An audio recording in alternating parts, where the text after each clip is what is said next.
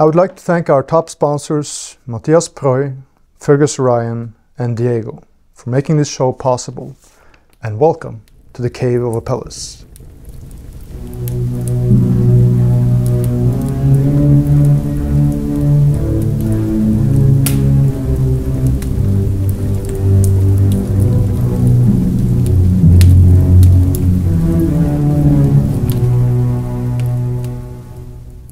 Tonight, I am joined by a man who has studied Indo-European mythology for more than 30 years, especially focusing on cosmogony and creation myths. Through his YouTube channel, Cregenford, he explores who the Indo-Europeans were and how their myths could spread to cultures like ancient India or Norse Scandinavia, changing yet still retaining their core. My guest will delve into stories like the cosmic twins, defeating the dragon, and the cattle raiding myth, and discuss how myths are best to be understood. Are they projections of the human psyche, the condensed ethos of a culture, or symbolic manifestations of natural history? More intriguing still, are they particular to Homo sapiens, or has there been an exchange of stories between human species? Jon White, welcome to the Cave of Apelles. Thank you very much for inviting me here. You have a lot to answer for now. That's quite an introduction, thank you.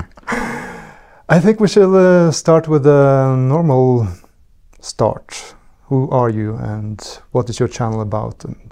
Okay, well, you did a good introduction, but I am Jon F. White, and I am best known for teaching mythography, ethnography and religious history on a channel called Cregenford, which is an Anglo-Saxon town from where I was born. Its name has changed. And I decided to start this channel during the pandemic. I was working at a university at the time and we weren't giving students direct one-on-one teaching. It was all remote learning or blended learning. And I thought this is a great opportunity for me to provide sort of an unbounded education to them. And so, yes, and it's turned out quite a success, far better than I could ever imagined. So I'm very privileged. Right, and it's and I got to know about your video through Sturla Ellingvåg, yes, who's been on this channel, and we'll have some conversations with him as well. Mm-hmm. And yeah, it's fantastic that you make these videos with so much information. It's really well researched, and that it has gotten so popular. You hear this idea that you have to entertain and be funny and do all kinds of weird things to be popular. No gimmicks. There's absolutely. Yeah. It is about learning and trying to make someone who doesn't understand the intricacies of mythology to let them know there's some really interesting secrets behind how we know myths are, what they are and where they come from and why they change. And I think it gives people an understanding of perhaps how we were like in the past. It's sort of touching on, oh, yeah, I didn't know that about people, or why we sacrifice things, or how we thought the world came to be. And I think people are genuinely really interested in that, and especially if it relates to their own culture or their own heritage, very much so. Yeah, and you're skilled because you deal with the whole Indo-European background of putting different mythologies in the context of that and showing the influence. Yes, I much prefer to work on a broader scale than go deep. I can get an expert in if I want to go deep down a rabbit hole, but by stepping back and seeing a broader picture, I can place pieces together in some of the puzzles we have, some of the research we have that sometimes experts may miss because they're too focused on a particular culture or a particular motif, not realising there are other similarities. Right. So maybe we should start with what should be a natural question. What is a myth? That is a great question. So there's a few ways to answer this. The academic answer would be it's an ideological narrative. For a better explanation is that it's religious history for atheists, but a more academic answer, if you ever studied folklore and myth, is that a myth is a story which has a sacred truth. It has deities within it, gods within it, or godlike or demigod-like beings, or heroes associated with gods. And it happens on a world that is very much like our own. You could mistake it for our own world, but it isn't our own world because we don't have gods and monsters roaming it. And it happens at a time in prehistory to the culture that has that myth. So, i.e. the records are orally transmitted to a point and then it is eventually written down. So that is the sort of the textbook definition of it. And this is why myths are important. So many people, you'd say, I study myth, they think, oh, you mean fairy tales and stories and folklore. So they think, well, what value does that have? I mean, it's just a great story. But because it is sacred, that means there are people who thought it was religious and so therefore very important. And the way I express this, that is, the people who believe in God, the Abrahamic God, they think the Bible is real, that tells them stories. They may not believe all the stories are true in it, but there'll be some stories in there they consider sacred. But as a mythologist, I look at that and say that is all myth. Or, well, it's myth and legend within the Bible, but yes, so that's how we look at it. We have to treat those stories with respect because we know people treat them as sacred stories, but that is why they are important, because being sacred, it means that people have treated those stories with respect, and those stories haven't necessarily changed significantly throughout their lifetime. And that allows us then to understand, if we see the same story told in different places, to start the process of understanding how we can link these myths together. If they are the same, did they come from the same source? And that way we can understand people's earlier beliefs that perhaps wouldn't otherwise be available to us. Yeah. And then there's that, so sort of circling into what the Indo-European culture or set of beliefs were, but I guess, as you touched upon here, in so-called modern times, we have this idea of myth just being something that is not true, just made up. So that's why it sort of has a derogatory minimal connotation. Yes, yeah. Right. It's just fantasy. It's just, you cannot trust it. But it's kind of strange because I tend to say, of course, slightly polemically, that if it is a myth, then it means that it is true, because it must have some kind of content to it that makes people take care of it. Yes, for it to last. Yes. Yeah. I mean, either natural, in terms of describing natural history or psychology or some kind of value. There must be some kind of... Yes. There are purposes to myth. Myth definitely had purpose, and we see different types of myth addressing different purposes. So there's some common myths out there. So there's creation myths. So how did the world come to be? How did people arrive on the world? When you're on the world, there are bad things happening, so how do you tackle these bad things? Often shaped in the form of dragons or other such monsters. Then there's myths about floods we see, myths about, then myths what happens when you die, as well as other sort of more interesting and more folktale type myths. I would say myths that are localised rather than that have spread, and they're harder to tell because localised myths tend to turn into folklore because we don't have the evidence to maybe recreate them or to say that is necessarily sacred unless the content has remained sacred within it. But you do see folklore change to become sacred, and that's particularly an example in places like Eastern Europe, where was Christianised quite late on. And so the folklore was really embedded, or myth was really embedded, and the Christianisation of it, certainly from more orthodox perspective, rewrote the current folklore and threw God or Jesus into that folklore, replacing whatever deity would have been there. So that way you can tell, oh, that probably was a myth, and it's now become folklore because we know it's been corrupted by another religion later on, another culture. Yeah. And then you have that distinction about being able to see whether something is a myth or not. I mean, there's something you talked about it, I think, in your videos, and there's something I remember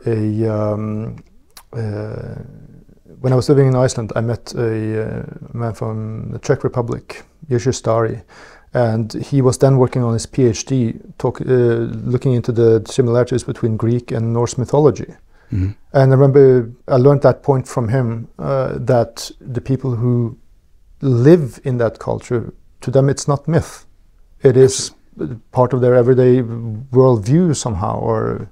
Yeah, so it really depends. So what people sometimes forget is that our world is very different to previous worlds, and the world of Greece in 2500 is different to the world of Greece in the year 2000, or 2000 years ago, and is different to Greece 1500 years ago. And the understanding of what myth and even logos was, so the word and myth, has very much changed. We see it change from what it means in Greece to when Rome started having an empire. It changed again to change to how we see it today.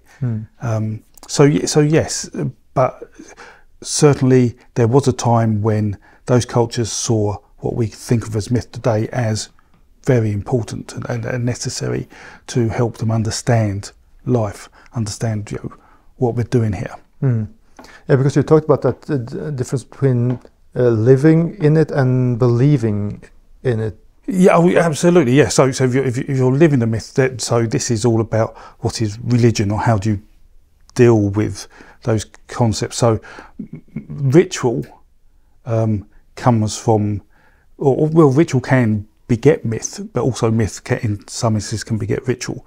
And so we see this process. If you're living in it, you tend to perform the myth as though it's a story, and we see that plenty of times from the old Norse myths. People may not realise things like the Grimnismal was performed. It was a performance. It wasn't just a story. So people watched that. So you had that kind of understanding. But then you see things such as, what's a good example? Such as, let's say, the kettle or Clan the Dragon myth, where people would act out that or sacrifice an animal because that's part of the story, and that's the whole point of sacrifice. Where I can talk about the Indo-European cosmogony if you want, and explain why sacrifice is important, because that's all linked together. So the cosmogony, it goes something like this, and we need to understand the creation myth of the Indo-Europeans first, so I can give you a synopsis of that, if that's okay. So there's quite a lot to digest here. So we can reconstruct the Indo-European creation myth by taking a number of these creation myths in the Indo-European cultures, seeing all the similarities, and pull them together and say, oh yeah, these are all similar, so this is probably what the myth contained. And David Anthony, in his book, The Horse, the Will and Language, actually does a very good example of that. I think it's in chapter 8. But it isn't, I don't think it's perfectly right, but we can talk about that later. But the myth basically goes that in the beginning, two primordial beings came to be. One was Manu, meaning man, and one was Yimo, meaning twin. So man is twin, and with them was a giant cow. And they floated around the cosmos, and some gods were created as they floated around the cosmos, but they eventually required a home. And so Manu said to Yimo, I shall sacrifice you to make our home, and Yimo agreed. He wanted to be sacrificed. And so with Yimo's body parts, Manu built the world. And we see this process time and time again in many mythologies, where bones are used for rock and blood is used for the sea, hair is grass, your brain could be the clouds, the eye. Like with Ymir in the Edda. Exactly in that. The Beguiling of Gylfi talks about that in the Prose Edda. So we see this, and the world is created, and then Manu comes down to the world and creates man. And what he does is he takes the head of some parts of the head of Yimo, and from that he creates a priest. He takes the torso of Yimo, and with parts of that he creates warriors, and the legs of Yimo he creates the providers, the farmers, the commoners. And so we see all these, but then he gets pieces of each body part of Yimo, and from that recreates the king. Right. And so the king has a piece of everyone in them, so he should understand everyone. But also the king is connected with the land. because the land is made exactly from the same parts as the king. So you have this process where you are part of the cosmos and the cosmos is part of you. So it's completely sort of holistic, exactly. cyclical. And so this is where sacrifice starts coming in. So what happens is the cow, why is there a cow turning up? We often hear, certainly I hear Nordic scholars think, why is there a cow in the creation myth? Well, the Indo-Europeans, they were pastoral farmers. So they didn't focus on agriculture, they focused on cattle, because cattle gave them everything they wanted. The hide could be used for clothes, the bones for tools, you could eat the flesh, the urine is a disinfectant, the dung a fertilizer. Every part of a cow, in fact even the milk it gives to its babies, it's all absolutely useful, 100% useful.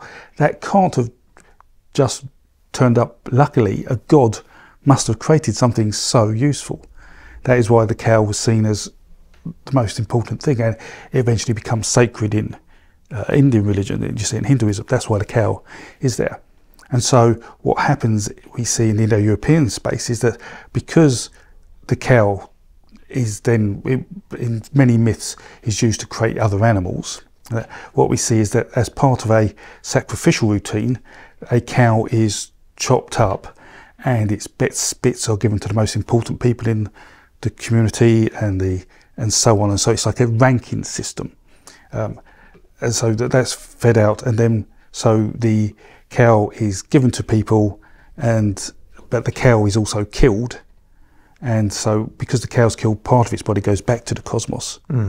But you also at the same time have given parts of the cow to the most important people, like the priests, the warriors and the commoners. And so in effect, sacrifice is not only completing the cosmic cycle, it's also a ritual act of recreating the creation myth of the Indo-Europeans.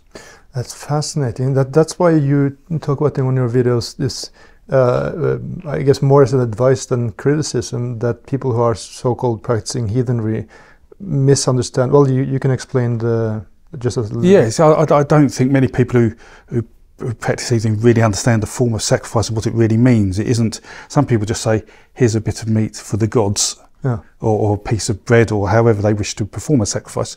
Now, obviously, I don't want people to go out and kill cattle or do human sacrifice, because equivalents were done with humans too many years ago. We have evidence of that, or implied evidence. But what we really, the sacrifice should be about giving back to the cosmos, not to the gods. You don't, in most Indo-European religions, you don't worship the gods as such. You don't. It's not like an Abrahamic God where you have to go to church every Sunday and say, thank you for being so kind and providing everything. Gods were there to me well, originally they weren't even figurative. They were spirits, so you didn't even think of them as a person to look up to, but they were just an energy, I guess, there interacting with the world to allow you to allow the plants to grow, the rain to come, the sun to shine. And slowly they became euhemerized, I guess, turned into real people. But even then, I don't believe the Old Norse, for example, would have worshipped Odin specifically, like we worship Jesus or God. It was just, he was there to back you up, providing you sacrifice to him. But he himself, I think I can't remember where this line is. He says, "Do not give too much to me, for you may not be able to afford what I can give you, and do not sacrifice too much, because you may get more than you ask for."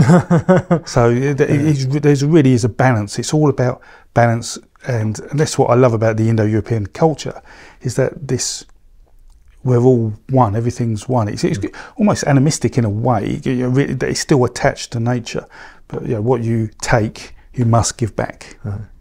So on that note, can you say a little bit more about specifically the Indo-European sort of cultural historical facts, where they were when?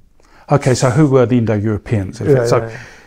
Yes, because some people might get upset with the term Indo-European. So basically, there are languages around Europe through Persia and into India that seem all to be related, and using good linguistic knowledge, we can show how those languages evolved from a single source. And if we trace that source back, that original language we call Proto-Indo-European. And anybody who speaks a language that is derived from that, we refer to as an Indo-European. So it's got nothing really to do with their DNA or who they worship directly. It's all to do with the language they speak. But what you will find is that because people spoke the same language, they often shared culture and DNA. So you do have this, and that helps us as mythologists trace myths and to identify how they dispersed. Now, the Proto-Indo-European language, as I say, is hypothetical because we have no record of anyone speaking it. So we often get pushback saying, yeah, but that's a hypothetical language, you can't prove it ever existed.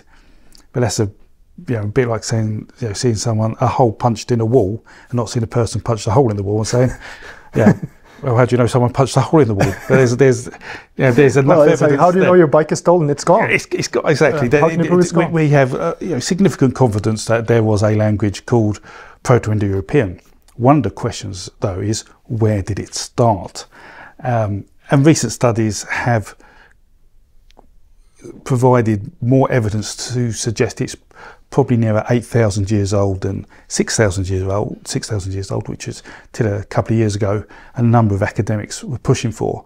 But it had to be older than that because of the dispersals we're seeing and the way myths coming out. And that was probably from around either northern Anatolia or to around the Black Sea, the Caucasus Mountains, around there. But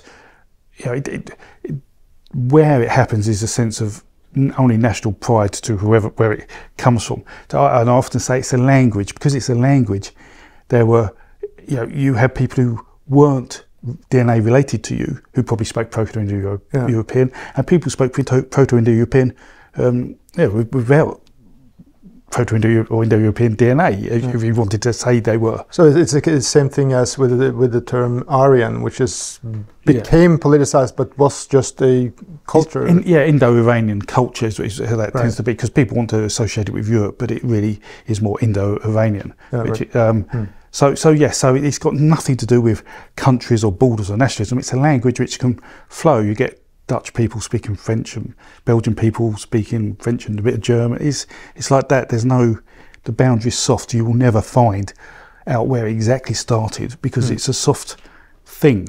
But certainly it seems to have influence from hunter-gatherer societies, more from north of the Black Sea, and almost certainly some input from Anatolia, so Turkey, as well as input from Neolithic farming communities who were migrating into that area at that time from the Near East, which brings a whole nother layer of mythology to disrupt what the hunter-gatherers and the people already in that area were already talking about. And so we start seeing two strands of myth. We see Neolithic farming myth, we see Indo-European myth, and if you're Greek you get thrown in a whole load of Near Eastern myth too. So it can be quite a complex, almost like an archeological dig to sift through all the different myths to try and work out where each myth came from and where it was influenced from. So I hope that explains that. So Indo-European is a language, and so anybody who speaks we call Indo-European, speaks a language that has derived from what we consider to be Proto-Indo-European. So it's northeast of the Black Sea? Around the Black Sea, yeah. Think of the Black Sea, Caucasus Mountains region around there. Right. And then, okay, so maybe then, before we go to these, the main mythologems, main motifs of the Indo-European or derived mythologies. We'll talk about some of the myths, what kind of tools do you use when you find these connections? Like study myths. So there's a number of methods, but phylogenetics tends to be the key one. It's used a lot more than it used to be, and it's based on the fact that people, or academics believe, myths act a little like DNA in terms of, DNA is pretty strong and you see traces of it through generations, but occasionally it changes and things are dropped, and they're like, and that just feels like myth. So basically, around phylogenetics, there's a probabilistic model, lots of statistics. So we gather data such as, let's say we wanted to see if a myth of dragon slaying in India is related to the myth of dragon slaying in Norway. So Thor and the Jörmungandr versus Indra and Vitra. And what we do is we see where did the languages come from, because we use linguistic evolution. Did it travel from India to Norway? Did it travel from Norway to India? Or did they seem to come from a source in the middle? We also look at DNA to see how DNA changed. Did the Vedic culture from India travel to Norway, or the Norwegians travel to India, or was there another dispersal that went out? And then we actually look at the myth itself and see how it changes. And if we track traces of these myths all along the path of the dispersal route, we can see what is consistent and what changes.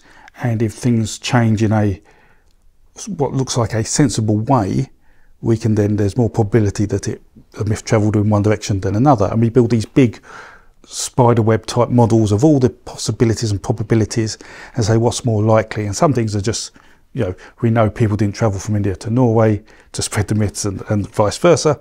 And we see there's a central point. But yeah, we work out the probability using that, which really means that nothing I'm telling you today is certain. It's just the most probable outcome based on the knowledge we have. And people do argue, well, can't you improve your models and things like that? But these are complex models, and if there's a new genetic study come out with 10,000 results, you put 10,000 results in a system that's already got 100,000 things in it, and it becomes complicated and expensive, and there's a lot of manual labour. But I'm hoping with time we can simplify that with the use of AI tools. Now AI's coming in, we can use that to help manage data more efficiently, and we may be able to do things almost in real time, do analysis in real time. That would be my plan. I'd love to be able to help deliver systems like that.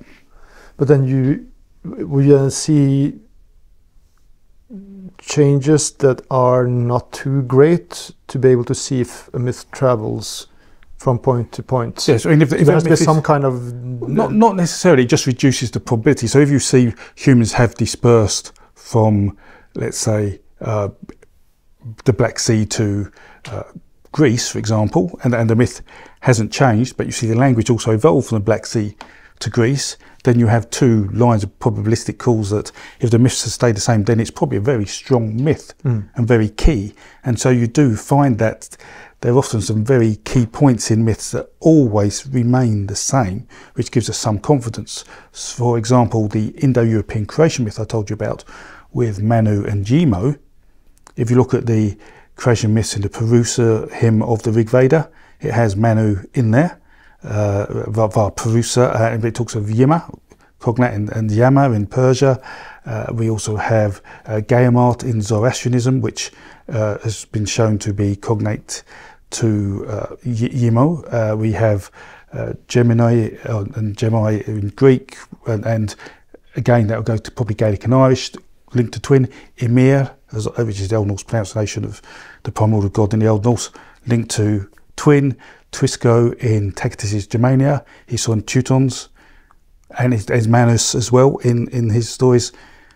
You can't. This isn't an archetypal thought that everybody thought of it as part of growing up. It is the same story with the same people in it across that landscape. Similar names, but it's absolutely cognate names. That isn't. So you just look for what names or what words reoccur, what lines, plot points, names of animals or dragons or things that happen that are critical. What kind of characters that reoccur? Things like that. Names are slightly more unusual, but there are some links to cognates in some of those myths. But we just find key points like for example, touch on this briefly now. Dragon raiding myths, like killing dragons, is a common story. Less common is killing dragons and taking cattle, because the dragon took your cattle, you steal it back. But less common still is having the warrior who does it called Trito. And Trito means third in Proto-Indo-European. So we have the story of Manu, the first man, his twin, Yimo, and Trito, 1, 2, 3, as Proto-Indo-European characters. And you see myths with Trita in India and Theratona in Persia, as well as hints of it in Germany, of this third warrior killing a dragon and stealing cattle. Yeah. And so, yeah, these links are absolutely there. Right, right. And then what kind of later mythologies were, or can be called Indo-European then? Where did this myth spread? What kind of... Well, how can you tell what's Indo-European? Yeah, like in which mythologies are we talking about? So the cattle raiding myth with Trito is Indo-European mythology, because Trito is an Indo-European name, and we see that. So we see that, say, said in India, Persia, and into Germany as examples. But we also see cattle raiding occur without Trito in other myths. So the cattle raiding myth basically goes after Manu's come to the world and set it in order. He teaches the people how to keep this world in order through ritual sacrifice. And because the cow's important, the thought process we have is that Indo-Europeans, when they saw another culture with cattle, they must have stolen those cattle, because those cattle were made for them, because their gods made the cattle because they're perfect. So let's have a raid and take the cattle back. And so the dragon, the monster, is normally a representation of the gods that those people worship. So you often get it considered like a three-headed god, and we think that because of the name of Trito. Well, Trito means third, but it seems to relate to the monster that they're killing. But that monster has obviously taken their cattle first. So it isn't like they're just going out and killing people. That monster has their cattle, and they must have taken the cattle, so we have a right to kill them and bring the cattle back. So, and that was all part of a ritual process. And we see writings that say young warriors were taken into a cave to fight a sort of a dragon as part of the process of becoming a man. And that probably was just well, I don't know, maybe someone's dressed up, or a model of a beast or something, but that was part of the process, which must have been quite scary for a young man if you don't know where you're going into a cave and killing this beast. But yeah, so that's all part of getting the cattle so they can be sacrificed and more cattle come in the process. So Trito's the sort of, we know that's Indo-European. But as I say, there are other myths and linked to that are things like in Germany, while we don't have the myth, we have a artifact called the Horn of Gallius. There's a pair of them, I think they're called, and they're gold. They were originally gold horns with lots of iconography on them. And on there, and I think this is Bruce Lincoln who noted this, that there was a three-headed monster on there with a weapon and animals led to it, and he felt that was a sort of an iconographic, well, a diagrammatic approach to the myth. So even though we haven't got an oral example or a written example, there's a view there that there's a Trito type thing happening. And Trito is quite a common cognate. Other Indo-European myths, Indo-European, so we talked about the creation myth, and the dragon fighting myths where it's getting cows, we see outside the Indo-European space. So we don't know if they've been influenced from Indo-Europeans or not. So we see them even in the Bible. I think it's David and the Philistines. There's a story about a warrior getting cattle back. Hercules and Geryon is another one. You see him getting cattle after killing a monster. So and the bull of Kulani from Queen Mev, which is like the Tane. There's a book called The Tane about the cattle raiding myth of Ireland, and that again, that's Indo-European at its heart, because it talks about, well, at the end the cattle are killed and create the landscape of Ireland. So they're definitely Indo-European. The flood myth isn't Indo-European. If we talk about the flood myth, that's whilst there are flood myths within Indo-European mythology, wasn't sourced from there.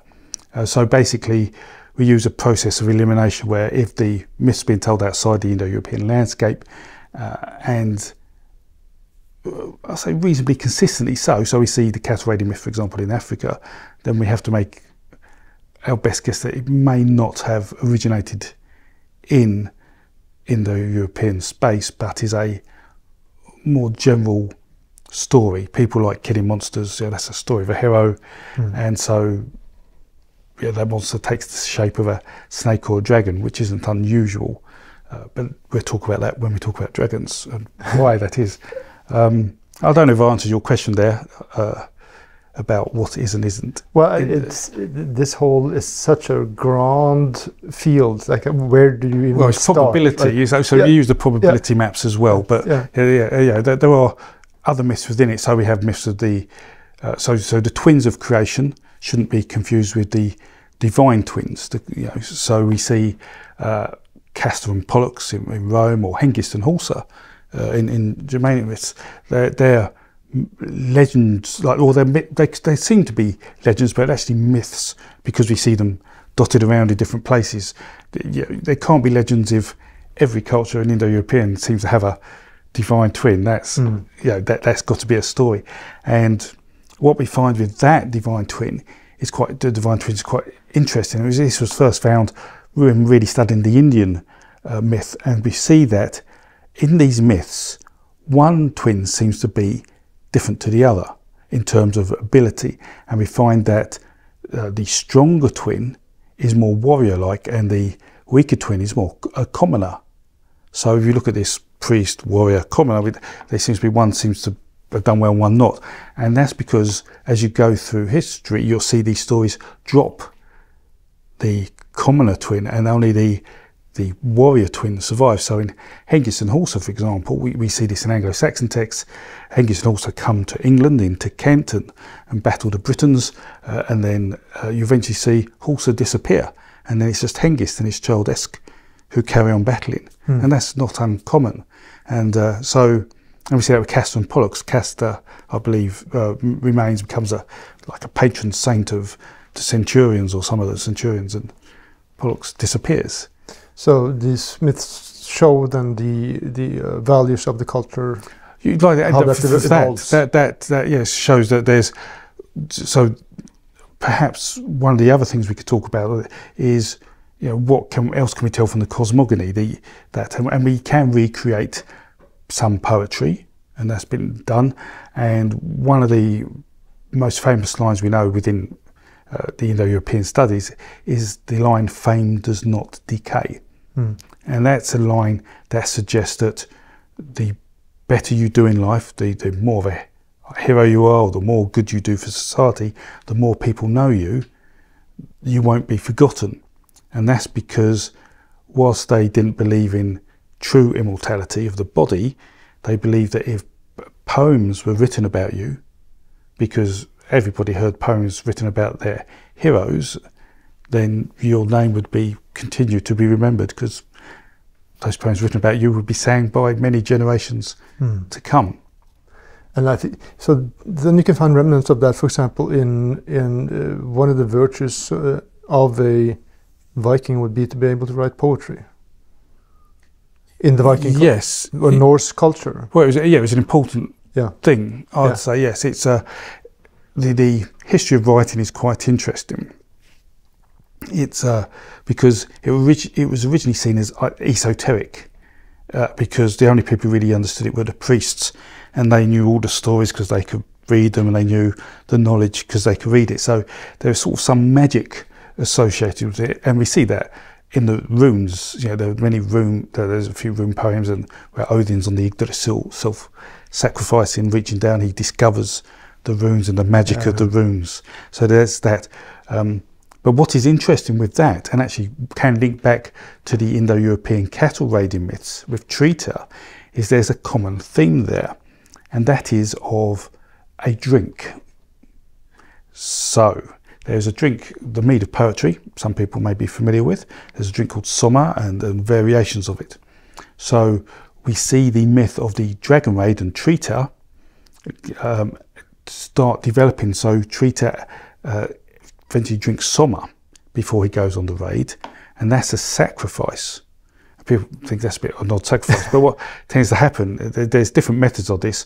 One is the Soma's drank, and then if the warrior then has intercourse with his wife and the wife has children, the children then bear the courage, and so we see Trita sort of turn into the son of Trita in certain myths. But in other myths, it also calls the god to help in the fight, and we believe that's how Trita versus Ahi in the Vedic myths turned into Indra versus Vitra. It's not a change overnight, but we believe Trita probably called Indra as his helping god, and then through what we call poetic simplification, which is sort of an easy way to say things are forgotten, or it's easier to remember a particular line of poetry than another.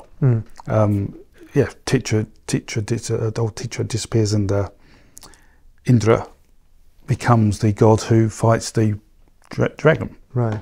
But you have an interesting video on the fighting the dragon. Yes. And how that evolves. That's it. So, do you want to go back to the very beginning of dragon myths? Yes. Yeah. So we're going further back than Indo-European culture here. We're going tens of thousands of years back. And this is work based by De Hoy, who's someone I admire greatly, who really pushed the use of phylogenetics to understand how myths dispersed. So we first see, or we believe dragon stories first started to appear in Africa, southern Africa. So, and this would have been over 70,000 years ago, because it's before we dispersed from Africa. And the story there was of, I think it was called the rain snake, if I remember rightly, and it's all to do with water. And there's still some imagery we see in caves there that has a serpent in water, but also sometimes quadrupeds in water, and we don't know what they are. And people having nosebleeds. But when you're listening to the story, so this was, I think it was in the late 19th century, some explorer was there with a guide, and he was telling them what these paintings meant. He wrote down this story, and the story was that this serpent came down and gave water to the world and made the world grow and be fertile. But you also had to be careful of that being, because it's a dangerous snake, and we think that perhaps being bitten by a snake causes nosebleeds, which is why we see this link. Anyway, this snake or quadruped or whatever it was, we see change shape from into a chimera type being, like a lion and with wings and all sorts, until we get to China. But what's also interesting is we see some dispersal down into Australia, where they have the rainbow serpent, which is very similar. The land is dry in their creation myth. The rainbow serpent comes, it rains, things grow, people come up from the earth, and people then do something bad, and the rainbow serpent says, "You do that again, I'll eat you," or whatever. So, and man lives happily in Australia. But when it gets to China, it's still quite similar, and the story goes that the dragons again provide water to make the world fertile, but this upsets the emperor or the ruler, and he gets the dragons buried under the mountains, and they become the sources of the major rivers of China. But then something interesting happens, and that is agriculture comes along, farming comes along, about 12,000 years ago, and this dragon who was helping them grow crops suddenly isn't giving them water. Why is that? And what we find is that the dragon myth then changes, that the gods have to go up and beat the dragon up to get water. And so we see stories of things like Indra versus Vitra, the dragon myth, where Indra goes in the clouds and is smashing the dragon, and there's lightning and thunder, and that noise is the gods fighting the dragon, and when the dragon is defeated, it lets go of its water. Rain comes. So it becomes an antagonistic relationship. Yeah, exactly. So rather than dragon giving water, you have to force the dragon to give you water. Yeah. But then when it comes to Indo-European myth, they're not agricultural farmers, they're pastoral farmers. So what has a dragon done? It's stolen the cattle rather than not providing water. But what is very interesting with that myth is that in the Rig Veda, and this is a point perhaps I should have mentioned at the beginning, one of the other reasons why myth remains consistent is because it isn't in prose form, it's a poem. All our old ancient texts tend to be poetry, which means that people were telling these stories as poems because they're easier to remember, which makes perfect sense. And if they enact them, like you were saying too, I mean, when today if you read Edda, you could be like, oh, this is just dry text. Yes. But it's different if it's being performed, it's being with dramatic lighting or whatever they would wear on. Exactly. It just helps the overall performance of that. So we have kennings in Old Norse texts, but there are metaphors and the like. So sometimes two words don't rhyme, like killing the dragon doesn't rhyme with us getting lots of water. So you change things. So what happens is within the Rig Veda, when the cattle raiding Trito comes and kills a dragon, when they write it down, rather than getting cattle back, they write this metaphor that it gets women that give milk, women that lactate, a term that does that. Unfortunately, or fortunately, depending how you look at it, when the Persians came across the myth, that word, I think it's Dahenu, was very cognate to one of their words, which is women. Yeah. And then when they saw that word, like women that lactate, and by women it didn't mean females that lactate, is probably a better word. It was non-specific on the creature lactating. It was there. But when it came to Persia, it's like, oh, women, that must be women. And so dragons stopped getting cattle and started getting women. So it's a misunderstanding. A misunderstanding. And then you see myths about dragons and women. Now, whether that's definitely related to that, I don't know. But I guess the way we see it evolve, it makes sense that them, because the Greeks went into Persia quite a lot and took a lot of their thoughts, that's where the myths of dragons stealing women then start coming from. But you also still have the hero getting cattle as well in Greece, as well as heroes just killing dragons and not getting cattle. But it's interesting too, because I mean, it's not, of course, it's being politically incorrect, but it's not far off for many men to want to save the princess and for the princess wanting to be saved. So exactly, yes. So was that just a lucky match, or was it? I say that it may just been one of those lucky overlaps in folklore that, you know, it just makes sense. Oh yeah, that makes sense. You know, otherwise they wouldn't have changed it to women in the first place if it didn't make sense. So their story of cattle raiding in Persia turned out to be two queens that were stolen. They changed it to two queens, and and that must have made sense. But are we then talking about this?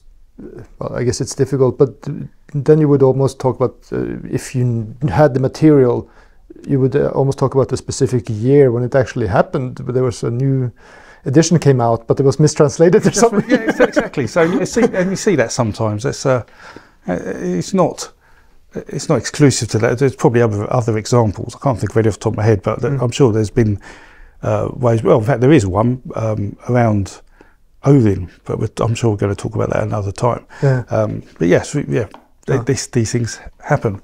So you could argue sometimes it's better to listen to a story than read the text. Yes, because of how you interpret it. And that's a very important point in understanding myths. We haven't really touched on, which is that most myths, if you're doing Indo-European studies, aren't written in the language you're familiar with natively. And so you rely on interpretations. So where we have poetry, should the do translation interpretation be literal, in which case we may get kennings that we don't understand, which maybe the Old Norse did, such as seagulls of the battlefield, which are ravens. So do you write down, when you translate seagulls on the battlefield, Yeah. or do you write down ravens, or do you try and maintain the poetic essence and create some alliterative equivalent? So that the proportion between the two images would be the same in a different culture. Exactly. So you have all this. So people like me have 12 different copies of the Poetic Edda because everyone looking at a verse want to see how people translated it, just to make sure I'm sort of really understanding what that translation really should have been. Yeah. And that's very important. That's exactly why, because otherwise a misinterpretation, or mistranslation ends up in an embarrassing situation where you've got all your cattle but you've lost your women. Yeah. But then it's well, speaking of the Edda, again, you've said it many times in your videos. You said it before we sat down here, and I can to this day I mix up Poetic Edda and Prose Edda all the time. One was written by Snorre, and then there's the other one. Yes. So here we have the one that was not written by Snorre. Yes. But how was that found? Are there stories there that have been changed by the people who wrote them down? Do we know things that were missing? Like, why did we end up with these? That's a very good question. And again, when you not only do you have to worry about translations and interpretations, you have to worry about the material that is being translated and interpreted. So we have source material, which was written by the culture that was telling the myths. We have secondary material that was written by someone who had access to that culture. Like Snorre? Like Snorre, you could almost argue that. It's just slightly later, and then you got, third step removed, where you weren't related, you're just using your own knowledge and research. So Snorre is more second degree. So that's why we have to be careful with the Prose Edda, because Snorre didn't write the Prose Edda as a reference to Nordic mythology. He wrote it as a book about poetry and used Old Norse mythology as the premise for telling that. But within the Prose Edda, there are stories that we're absolutely certain he made up for Christian conversion reasons.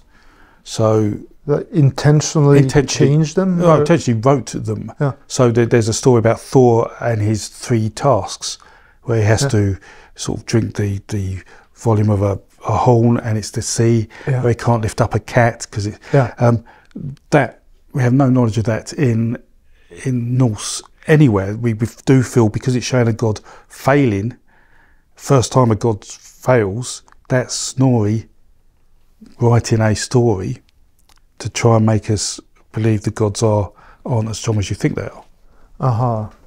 But isn't there? But you do have. But on that note, you do have that story. That's from the Poetic Edda. Poetic Edda. About this, where he wants to cross that river, and then there's this man who's Odin, who makes fun of him. So it's not uncommon either that they suddenly make mistakes or suddenly are not good enough. Yeah, I mean Thor is probably the comedian of the Nordic gods. No offence to Thor, he's up there, but he doesn't necessarily seem to be the most intellectually sound of them, because some of the things he does. But that story of the Fair Man is quite interesting, because that is actually based on the story of the Fair Man of the Dead, where because the language used said it's an old man, you don't quite see him, and that's a real nod to how the Fair Man of the Dead is described in multiple myths. But before we even want to talk about that, before we get there, going back to the source material, so we have to be cautious of where this information comes from, our sources. But the Poetic Edda is a primary source, we think, although it was written nice and after, a couple of hundred years after the Viking Age had stopped. We feel confident because it is poetry, and so less likely to be forged or altered, or if it is, we can tell. If someone stops a poem rhyming or following the grammatic rules, then we can say, something's gone on here. Yeah, and that's interesting. There are some examples in there where we don't think that's right, and some things haven't quite been the same. But what also comes with that is that not only do we see those alterations, we also see that some pages of the original document are missing, which may hint that some people weren't happy with the content of that being left around for whatever reason. I mean, it was pure supposition. But I mean, why else? Unless those pages are just lost or damaged or burnt. But otherwise, if you've got a whole manuscript there, why would you take out some pages? Right. And so there may have been a poem there that helped, maybe considered sacrilege to Christians or something like that. Who knows? And so you can get an idea of Norse mythology based on something that is insufficient. Yeah. Yeah. So, and that's what. But luckily, Snorri in the prose edda does hint at lines of verses for poems we haven't got as well. Yeah. So there may have been those poems. We will probably never know. Although that'd be a real shame. Yeah. Wow. Yeah. So there is one version of the Poetic Edda, which is the version that based on the original manuscript. Yeah. That was literally copied when it was found. Yeah. And that caused a whole stir in Europe when that was found. Yeah. Because that was shortly after Pope Pius II, who was Piccolo Mini was his name as a researcher at the time, came across Tacitus' Germania document for the first time in a while. So you imagine the Mediterranean culture, the antiquity was based on the Mediterranean cultures. Suddenly you get these documents pop up suggesting that Germanic tribes and Nordic culture was far more advanced than the Christians were saying they were. They were saying you're all barbarians. Then that suddenly stirs a movement. But I think that's a story for another day rather than here. Yeah, but there is also a reason why we have this image on the wall, Twins by Odd Nerdrum. And even though I watched a few videos, I still have a little bit of a problem understanding the difference between, you have two sets of twins, right? You have the sacred twins, or like, how is it? So you have the twins of creation. In the European mythology, that's a big Yes, a big twins, so, which is all why twins pop up so much. So when someone had twins, it must have meant something special to the culture. Although we have no particular records of that directly, we see that the creation had twins in it, Manu and Yimo means twin in there. But we also see these divine twins, which you tend to have one. This is really odd. One is fathered by a god, and the other one isn't. Yeah. And the one fathered by the god, even though they're twins, is the one that survives, and the one that wasn't is the one that disappears in myth. But that's Manu and Yimo? No, that's not Manu and Yimo, because they are primordial. You have to think Manu and Yimo started before the gods. They were primordial beings. And say Yimo is sacrificed and the world comes. What happens to Yimo is he then becomes the king of the underworld, the lord of the underworld, and that's where he goes to rule that, which is quite a nice sort of tidy up of what happened to Yimo after he cut up his body. That where did his presence? But yeah, he becomes lord of the underworld, and we see certain mythologies around that as well. So Manu and Yimo are not the sacred twins, but they are twins. Manu and Yimo, primordial twins of creation. Yeah. People like Hengist also are divine twins. So one of them's fathered by God and the other isn't, and they live almost a legendary life rather than a sort of mythical life. Yeah, and I think this is a book that you recommended in one of your videos, Comparative Mythology by Jan-Ove. And I guess he uses the term Dioscorism? Yeah, so that was a term, yes. Which is for those... For the divine twins. Yeah. So that was a term used more around Greece and Italy rather than Hengist and Horsa per se. But yes. But the essence is the same. The essence is the same. They were seen there. And so whilst we're lacking some of the detail of those myths we would like, we can certainly see from places like India, as I said, that there is this, even in India where they look relatively the same, there is a difference, and one drops out. And it's, why is that? Why is it? Does it mean that one twin is always meant to be given everything and the other doesn't? It may be related to, say the view that it was a very, very male-dominated society. So when the father died, the eldest son got everything and the youngest son didn't, or the younger son, and they had to find their own way. And that's how eventually Indo-Europeans ended up really in Europe. because all these men had to find new land and new wives. So they came and settled with the Neolithic farmers and the hunter-gatherers in Europe to establish that, as well as giving the plague to all the Neolithic farmers and killing a significant majority of them because they were used to crops and not animals. Well, that's what happened. You exchange values and different... different things, yeah. Yeah. Well, it's what the Spanish did in South America. You bring things with you and they have unfortunate side effects. Yeah.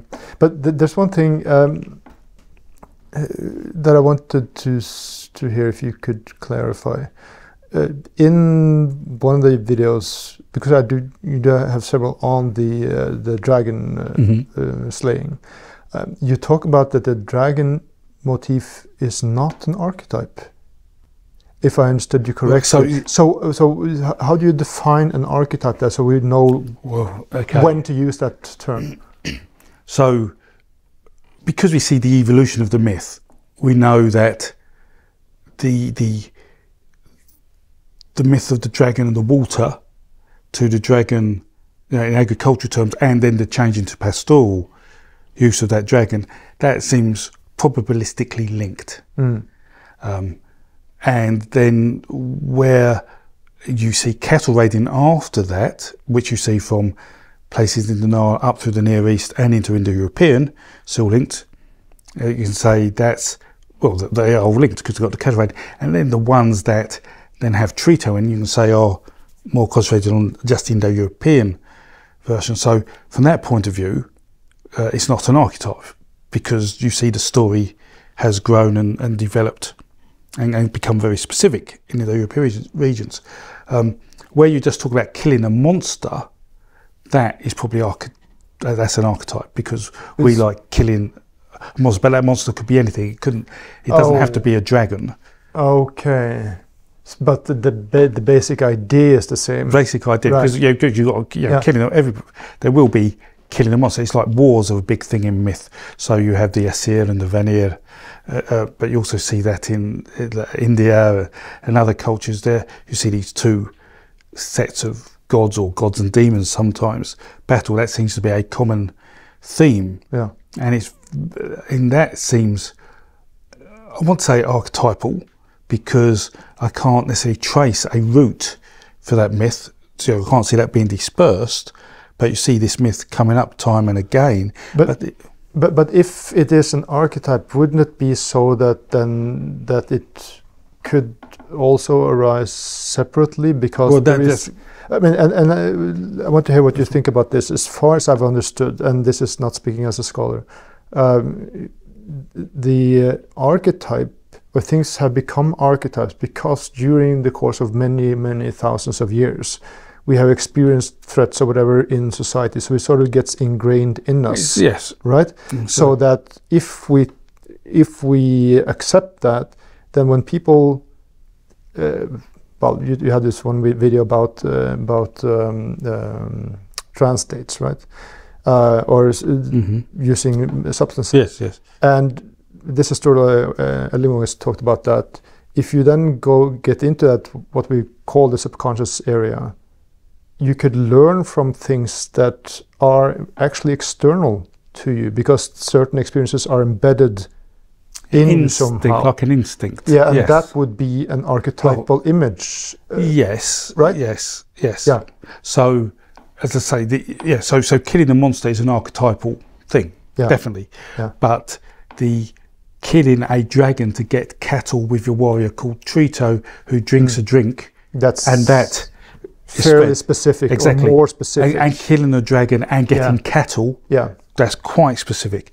Killing a dragon, that's far loose. That you could almost consider that as killing a monster type myth. So you really have to, that's where we look at the details of the myth and see what's happening. Are they getting a reward for killing the monster? Did the monster attack them first and then it was attacked? Because that suggests it's more one type of myth than another type of myth. But so absolutely. So killing the monster myths, archetypal, that's standard hero stuff. But some of the dragon mythologies definitely has evolved and so okay. So if you really zoom out, when you're talking about the European mythology or the mythologems the motifs of Indo-European culture. Yeah. And you find them in India, Iran, Germany, Yeah, exactly, yeah. etc. What areas are definitely not Indo-European then, just to really make it really clear?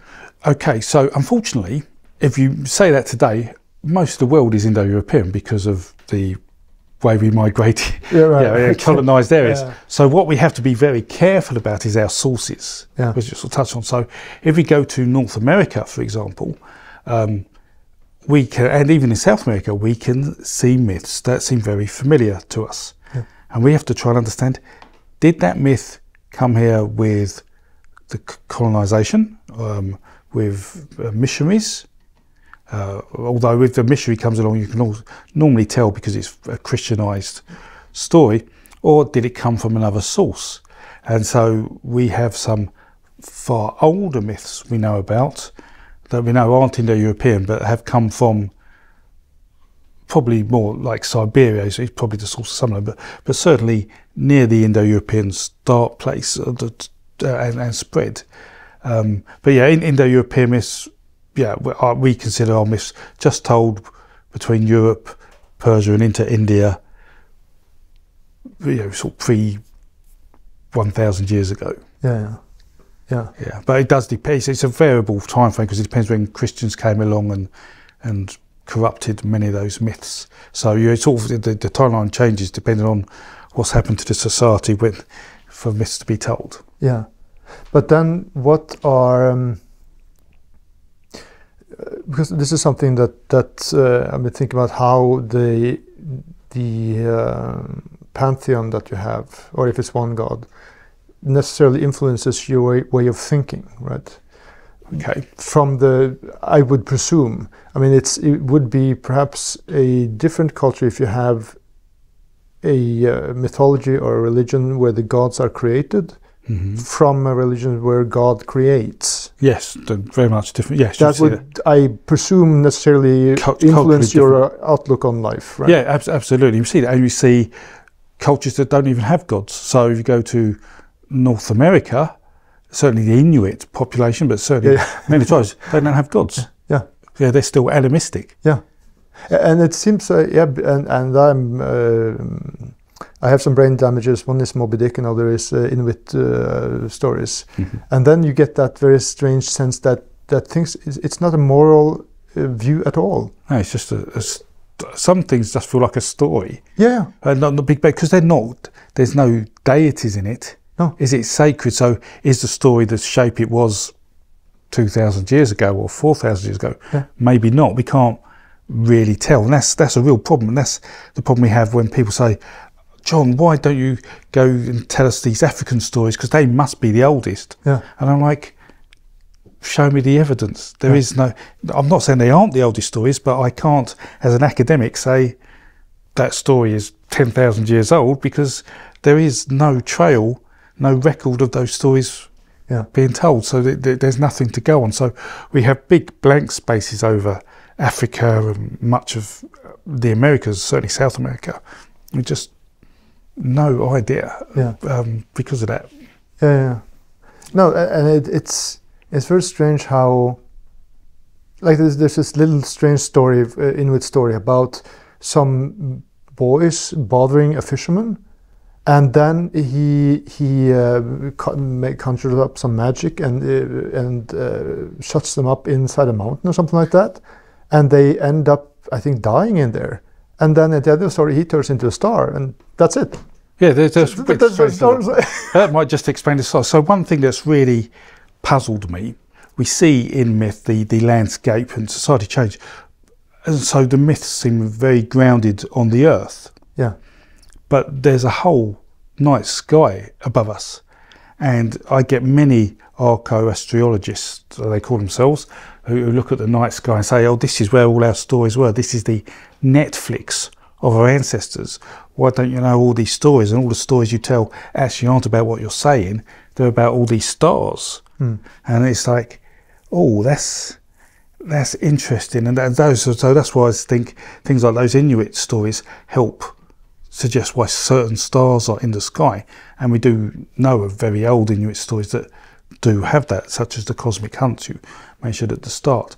So yeah, that has always puzzled me, why we don't see stories of the stars in Indo-European myth, because I just think it's an obvious canvas on which to paint stories. Yeah. Or perhaps they use stars to tell them, but we don't have a record of it. But you do talk about it in the Wild Hunt. The Cosmic Hunt is definitely a story about stars. Yes, that's yes.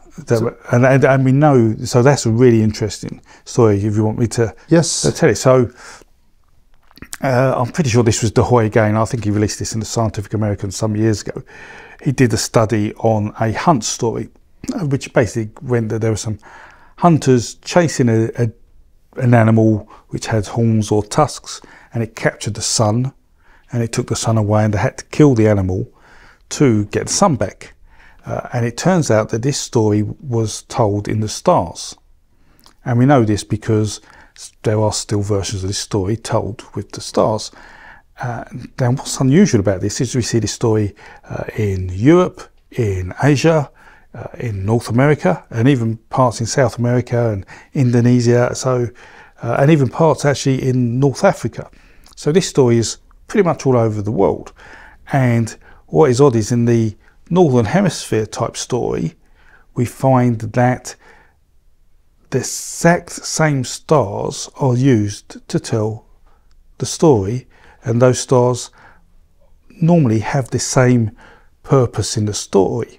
And you might down think, to a specific star, down to a specific star. So this is based on Ursa Major.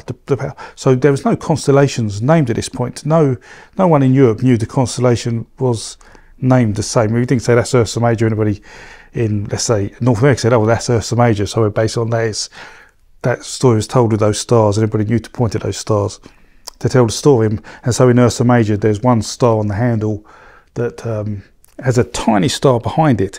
And in the story, that is the pots and pans a man's carrying, or sometimes a spear. But in all the stories, the man, that star representing the man, is carrying something. Yeah. You know, and that's like, you know, to have the same constellation is one thing. To have that's another thing. What is interesting is we also see the animal change in different landscapes. So it's a bear in North America we often see. So when the bear is killed, its blood sprays over the land and autumn comes and the leaves turn brown. It's a mammoth. We've got examples of mammoths in Siberia with the version of myth, and deer and elk in Europe. But what was interesting is where the animal dies, everybody was originally puzzled about, because Ursa Major's up in the sky. You know, whilst it's a, you know, it moves during the year, it's up in the sky. Why do they talk about the animal dying or laying in water at the end of its life? And then, as certain astronomy software got better, we drew the clock back 30,000, 40,000 years, and Ursa Major, you see, over time, 40,000 years ago, is actually in the winter drops down to the horizon. And it's like, wow. That's a pretty solid case for at least that myth being understood as sort of natural history, I guess you would and that's it. say. Yeah. And it's very, I mean, I'd love to learn more myths like that. Yeah. But to have that old, and spread that far, that must be one of our oldest myths. And that makes sense, because hunting was probably one of our key things to do. Yeah. You know, along with understanding how the year works. So yeah, that's amazing. But then we also come to the idea of, as I mentioned in the introduction, how you understand myths and the function of myths, and are they projections of our psyche? Are they sort of a cultural code for a ethical code for a culture? Are they natural history, cultural history, or all of the above? You probably could draw examples all of the above. What I'll say, things like the dragon myth, the research done there thinks that we think of dragons being snake-like and serpent-like because there's a natural instinct within us, almost like an archetype, that you could argue that, you know, the human eyes are built to see snakes even if we're not looking for them. Yeah. You know, we notice them, and danger appears bigger than it normally looks, how the brain works. So there is some thought that because snakes are dangerous and were always dangerous to primates, that's an inherent fear in us, and that's why the snake has adopted that, and we consider it evil. So you have that inbuilt message in terms of things like the cosmic hunt. That's a message about why the sun moves around the sky. So that's a practical thing. But then you have, and the creation myth of the Indo-Europeans is a bit different, because it talks about the recycling, and we know that just doesn't work like that. You don't, killing a person doesn't make that person. Well, it does make the person go back to the earth, but it doesn't. It doesn't, make the cosmos grow like that. But that's a way of them understanding how to make this world work. So there's all this, and it's very different to, let's say, the more Near Eastern myths, certainly around the Abrahamic religions, which is very much, you worship the god, and the god has created the world for you. And because even before that, we see in earlier, like Babylonian mythology, the gods had people as slaves. They were doing God's bidding. So we see this, well, I'll call it a reflex, the same myth, but it changes its dynamics to make people like it. So if one religion didn't work, let's turn it on its head and see if people like this one. And that's what Christianity did, a great example. You start with this Jewish religion, and I don't want to injure my penis. Okay, you don't have to sacrifice to get circumcised anymore to join. Excellent. Can women and children join? Well, we didn't want that, but women and children can join too. And all of a sudden it's and what can we commit sin? Yeah, you can commit sin, but just say, please forgive me just before you die, and you'll be forgiven and go to heaven. It's like, it's designed to be a very good business model of getting people into a club. Okay, well, it's one way of looking at it. Yes. Well, then there's also is there? I'm thinking about it, that even ever since I read that book, Viking Legacy. You mentioned yes. So the Vikings, the Norse culture, basically, of course, was polytheistic. Very strong emphasis on what we would call democracy and individual rights. Yes. Private property was very, very basic, and the right to have your own opinions and to defend that and not just be subjugated to a king. And I would think, when you look at history, at least in Norway, of changing from that culture to a monotheistic religion and a autocratic king, there's sort of two roads to go here. It appears, to me at least, that you have this either obey rule, or here's a little possibility for you, you can do this, I can do that, and then it's more it depends where the control's coming from, I think. So religion was quite localized. So throughout Scandinavia, some places Thor may have been the main god, other places Freya may have been the main god, other places Odin may have been the main god.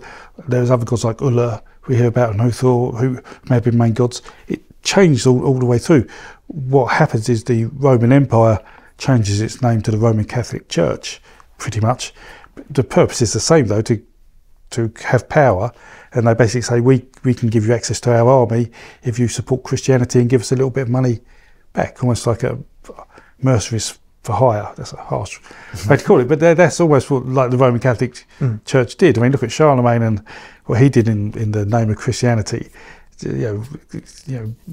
Almost genocide in some parts of Germany. It's so I feel that's where it changed, where the king realised, people may fight up against me, but if I've got the Roman Catholic Church behind me, with all their armies and power and money, then I can be king. But it seems like there's a different situation in a polytheistic religion. I mean, like you have in, I think about it all the time in the Iliad, when they're with Agamemnon being the head of all these kings with their troops, but he can't just decide what they shall do. They have to have a meeting and come to an agreement upon it. And that seems to be, could that be a result then of a polytheistic idea? That's interesting. I'm not sure. I'm not. I couldn't. I need to understand. I need to look into that more. It's an interesting question. I'd say being closer to nature and feeling more at one with the world would allow, I think, for more of that kind of attitude. Isn't that the same idea that they always criticize the modern Western culture, just running over nature, not respecting it at all? But isn't that then ultimately coming from this idea of obey because I decide this? Yeah. I mean, if you are in a situation where a god can be in an animal, then you have some kind of respect before killing that animal because it might be a god. Exactly. It impacts the balance of the cosmos. Don't kill things you don't need to kill. Yeah.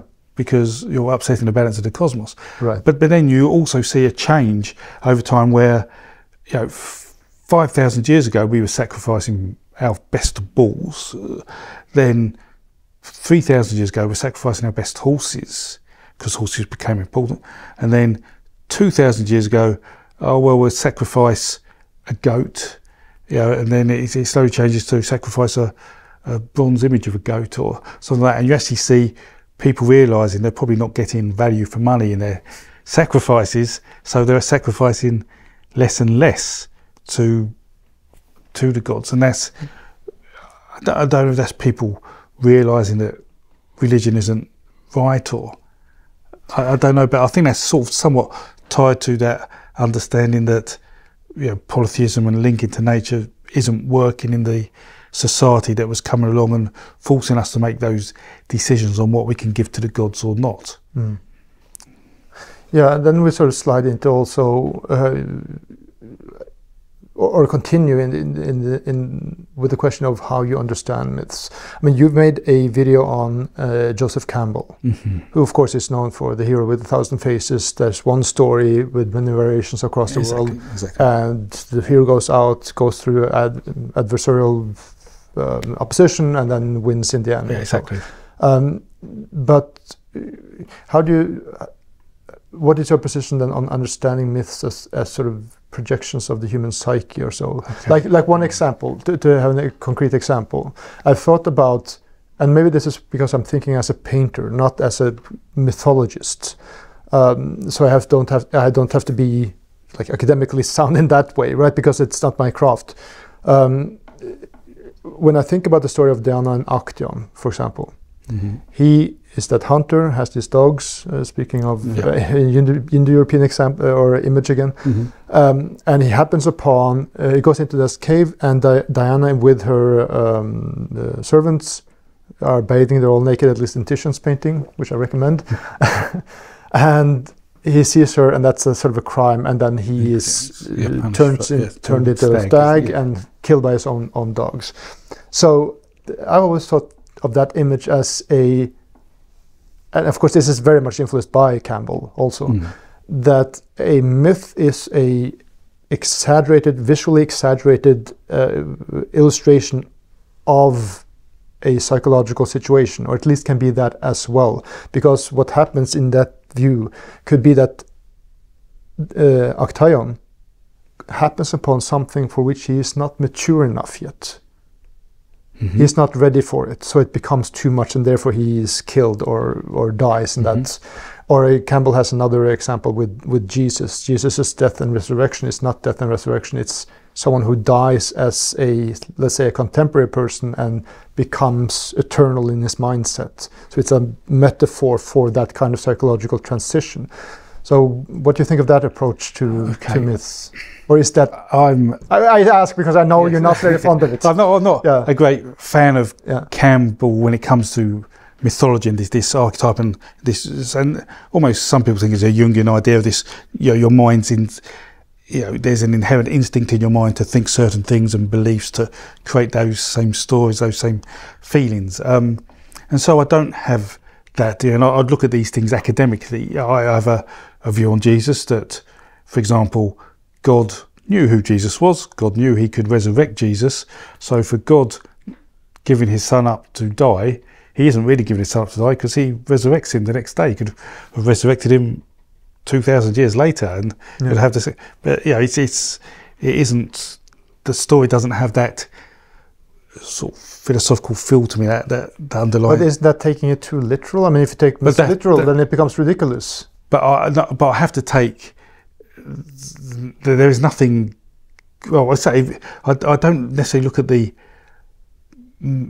that type of meaning of myth. I look at myth on how it's become created, rather than what was the inspiration behind that necessarily. Right. Yeah. You're very clear in your videos about what can we say academically and sort of empirically. I don't want to interpret that myth because it's someone's religious.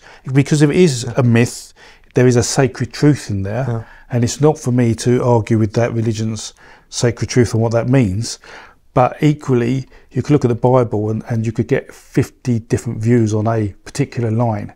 Yeah. So whatever I would say may not be right because there'll be so many people. But when Campbell then talks about, he has that series, I think it's on YouTube also, the power of myth, where he talks with Bill Moyers, and he talks about, for example, he says that if you're sitting and saying, "Oh, I couldn't be a writer," or "I couldn't do that," then he says that's your dragon, which must be killed. Okay, the psychological aspect of that, yes. Yeah, do you see that at all? Or well, you see actions of it, such as the coming of age of people in cultures, such as the young men who have to fight the dragon in the cave before they become a man to fight the real dragon. There's that, but to me, that's just a practical ritual of that. I mean, there's some psychology in that because the boy feels stronger, like he's killed something big, and so he feels like a man, invincible, and can carry on. And then you throw some soma down his throat and his wherever he is in his mind at that point, and can do anything. So that's self-confidence, or at least, isn't it the same thing as? And again, I've been watching so much Campbell, so I'm going to annoy you with that. And I remember I mentioned this during a dinner once. I got so much flack for it because I thought I was seriously saying we should do this ritual. Where Campbell talks about this, I forget where it is, where the young boys who should be initiated, this confirmation, right, would stand on the line, and they had this idea of the original man, like the Adam of their mythology. It's in The Power of Myth, that series. And suddenly, from a little cave, that man comes. Of course, it's a member of the tribe. Old man comes out, and he goes out to each one of the little boys, and he knocks out one tooth of each and every one of them. Okay. And then this is where I should then emphasize, no, I'm not necessarily saying you should knock out a tooth of every little boy, but the metaphorical value of this, that one thing is, this is my thoughts on it, once you've experienced that, then later things in life are much less traumatic because you have that ultimate experience very early on that links you, as Campbell says, back to the first man. And then whatever you experience in life becomes just really a grand thing, right? Or becomes lesser compared to that contact that you have back to that original man, for example. So that would be a psychological... Yes, I mean, where you see... I guess what we see is when ritual is performed to reenact myth. Yeah. You get that feeling. So the sacrificing of a cow by priests, and they're given the best bits to the most important people, and the cow goes back to the cosmos. That is enacting that, and because you're part of that, that reinforces the belief in the system. I sort of get that, but I don't think there's, and I understand the experience the boy must go through and understand that psychology. But it's almost like that story's a hero journey. It's so right. They're scared boy. Oh my God, my tooth's going to get out. What am I going to do? Oh no, it's all right in the end. He lives happily ever after, although without a tooth. Well, but I mean, but in that video on Campbell, if I understood you correctly, you're not necessarily saying he's wrong in describing such a development, but that is not the full experience, or that's more... The archetypal view of a human in Norway having the same view of well, monster killing is an obvious one because that's almost that is an instinct. I can see that, yeah. And in South America, if you see two monster killing myths, we can't just say, oh, they're monster killing myths, they must be related. Not at all. That is an instinct thing, but I can't necessarily see knocking out a tooth being similar to a young boy coming of age fighting the dragon. Although you may argue there's an what is, I guess, what may be archetypal is an initiation of a man, a young boy to a man. Yeah, That's maybe archetypical. I want to see my son go up, but that is even natural to us. So, providing you break it down to actually really what's going on, then yes, there are some aspects to Campbell's work I agree with. There's human nature and an instinct. So would you separate the human, because I would think that human beings have a need for ritual, which then perhaps has a stronger psychological component than the myths themselves, or? It reinforces the myth itself, yes. I mean, myth is just a story and it may sound good and amazing, but if you can reenact it, if you can fight the dragon, if you can sacrifice the human or the cow or rescue the queen or whatever, then that works. And that's quite different to, let's say, older creation myths where we have the earth diver, where the world starts as the sea and land is created, and they're like, that doesn't have that connection. That's lost it. So well, that seems to be a quite clear case of trying to understand the geology, rather than put a cosmogony around it, which is what the Indo-Europeans done. So there is some aspect, and it's come that because there's a ritual with the myth, so it becomes that cosmogony. And when you have these stories about why this bird is red or why it's black or whatever, I'm not saying that necessarily has a psychological component, because that shows your inner black and white part of the soul or whatever. I mean, it's not obvious that should have a psychological component to it. But I do think there's, and this is me thinking as a painter, then when I look at myths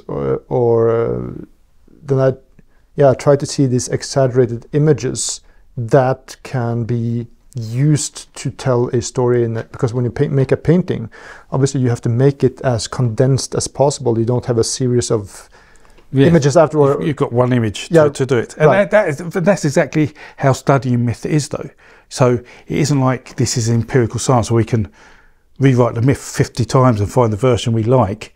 Or study it. We just have the one version, like you could, and you can only paint the one painting. That is all we have. That is and there's so many motifs that are strong images, like Odin with the head of Mimir, that he embalms and talks to and gets his answers from. That's and having lost his eye to that, which is an unusual story. And I think that's how you have to think as a painter or maybe a writer or whatever, to find is what there's a book on screenwriting called Save the Cat, where it talks about Blake Snyder, where it talks about how if the characters are not clear enough, he talks about the limp and an eye patch, I think it is. Suddenly you one is wearing this hat, or in Deer Hunter, fucking A. It says fucking A all the time, right? There's something that... Cup of tea. For example. So that signifies that figure. And that is some kind of that is somehow a visual image of what that figure represents. Yes. I totally agree with that. You build up that character and that, although some of these things are odd. Like, it's odd for me to see Odin cut off Ymir's head because he isn't a warrior. So, Odin is called a war god, but do you ever see him in battle? No, he's not. He's not a Thor. He's just a frog. He's a priest figure. So it's like the whole Odin saga's again another story. But you need that almost like an action shot as a painter. I think the image that captures as much of the myth as happening, the catalyst to the conclusion, almost. Yeah, but then we also I wanted to talk about something at the end. Okay. Which made my hair stand on end when I heard that you talked about that in the, what's that Cosmic Hunt video at the Probably end? The creation myth. I may have spoken, or the death, or the religion. Yeah, I think it was the Cosmic Hunt. Maybe the Cosmic Hunt, okay. Yeah, because you talk about the Hoy at the end there. Oh, okay, in his research, that makes sense. Yeah. That's, well, you can tell what does it say in that paper about. So De Hoy, in his paper, has a conclusion saying that he hopes to find one day myths that have come from a different species of hominid. Yeah. Because we have some hints, that there was ritual and religious belief pre-humans, and so there must be stories to be told. So are some of our oldest stories, such as the creation myth of the earth, which has the earth dive and the world being water, or other things such as journeys to the underworld, are they part of a much older set of myths from a different set of sort of human type species? So let's, we have some examples of this. So let's say, what's your evidence? We can say, well, what can we understand any behaviours from our ancestors that we think were ritualistic or don't make sense? They were deliberate acts that seem out of place. And we have to be careful here, because sometimes when things are found that we don't understand, sometimes we label them, oh, that must be a ritualistic thing. But we there's sort of an idea we have that if we find a buried body, but that body is buried deliberately and positioned deliberately and holding an object, a grave good, then we think that person must have, well, been buried deliberately with that grave good positioned deliberately, and so therefore the people burying that body must be thinking about what happens to that body after it's dead. Now, you can go to the argument that, are they thinking about we're not going to be chased by lions looking for bodies? If they find a dead body, oh, there must be more around, let's go on a hunt. But our thoughts are, perhaps they're wondering, why has the life gone for that body when the body is still there? Yeah. Where's the life in that body gone? So we'll preserve the body, and if the life comes back, it comes back, or perhaps that body's going somewhere else. And we see an association with caves and with water as being links to another world. And so what findings do we have to suggest this? And we see burials of humans from, I think, pre-leaving Africa. We see the burials, and there's some burials in Israel we found in caves, but we're 50-50 on which ones were deliberate or not, or whether the cave fell on people and buried them under rocks. There's a common thing I hear, which is a mistake, saying they found pollen next to one body as though they were buried with flowers. But what's happened is that gerbils seem to like building nests near dead bodies. Okay. And gerbils have brought materials into the soil. Right. And we think that's been sort of corrupted. The evidence has been corrupted by gerbils. But then we go back further, and I think it's called Bruquel Caves in France. There's a big cave, and at the back of the cave there's a small hole, and behind it another cavern. And in there they discovered broken stalagmites and stalactites, all the same length to pieces, made in a circle, or sort of a semicircle and another circle. And on these were animal fat candles made of animal fat, like lights, and there's been some burning going on there. And that's I think it's about 160, 170,000 years old off the top of my head. So that's Neanderthals. Why are they going into the back of a cave, which has been quite difficult for them, and create this? Yeah. So you think, well, okay, that's odd, but we can't necessarily associate with a religious practice. It could just be they were bored one day. It's like the equivalent of Lego for Neanderthals. Who knows? But we can look back further, and then we see some older burials happening, and what we call mortuary behaviour. And so there was a thing recently about Homo nodali on Netflix where they discovered these Homo nodales, and it looked like they had been buried at the back of a cave and made things, but the evidence isn't conclusive, for want of a better word. But we do see at 450,000 years old a number of Neanderthal bodies, all with the same head injury, deliberately placed into a pit. So again, is that putting bodies away in a pit, or is that, you know, to stop being eaten by lions or whatever? Is that some ritual there? But there are other burials we see as well, like that, where bodies are buried deliberately. And so it makes me think, why are people doing that? And to me, for a personal opinion, I feel, you know, having lived life and suffered loss in my life, when someone dies, someone close to you, I can't imagine losing a child, but watching both my parents die, that brings a strong emotion to you, and you've got to think why. And I can't imagine our ancestors were any different, really. And I honestly feel trying to understand death is probably the birth of religious thought. You know, think what's done that. Why I can't see what's done this to that. You know, why? And there may be other things going on, like why does the moon go away and the sun come up? But for that, to me, that's the first tangible evidence we start seeing of humans probably thinking why.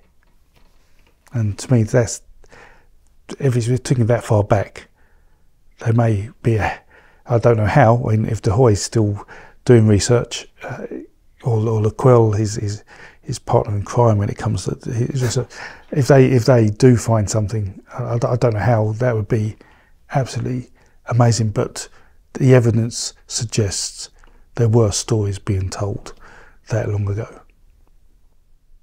Right. Well, Jon White, thank you so much for coming to the Cave of Apelles. Jan-Ove, it's been an absolute pleasure. Thank you. And thank you for watching. Remember, head over to caveofapelles.com/subscribe and become a member today. And I'll see you in another video.